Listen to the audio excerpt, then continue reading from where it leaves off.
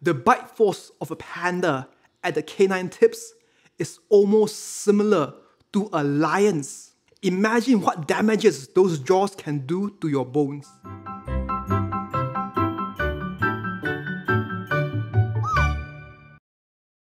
Selamat pagi everyone. Today, we will talk about one of the most popular wild animals in the world, the giant panda, or more commonly known as just the panda. This animal is so popular, you have other animals named after it, like the red panda and the panda ant. This animal is so popular, it is difficult nowadays to find someone who does not know what a panda is.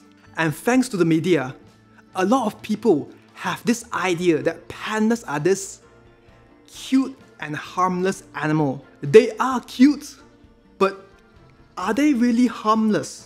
Let's turn to the science. In this video, we will look at 3 things. 1. The bite force. 2. The size and the weight. And 3. The aggression of a panda.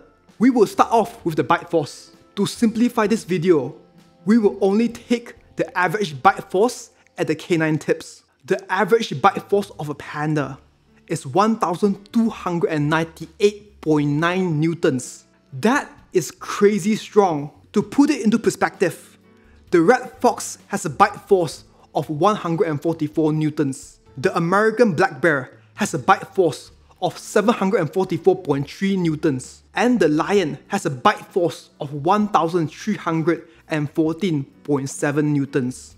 The bite force of a panda at the canine tips is almost similar to a lion's. Imagine what damages those jaws can do to your bones.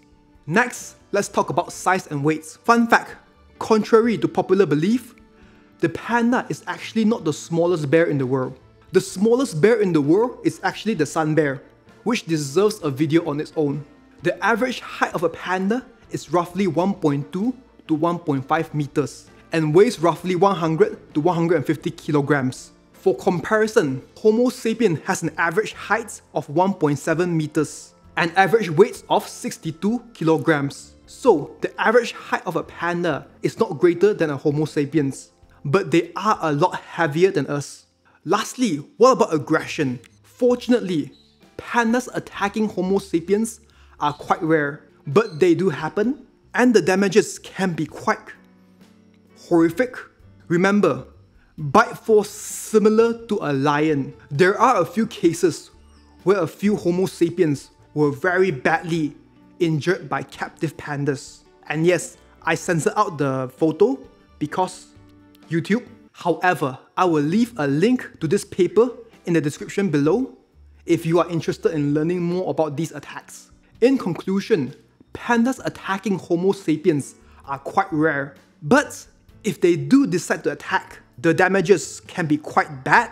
So next time when you see a panda, remember, it may be cute, but it can definitely rip your flesh from your bones.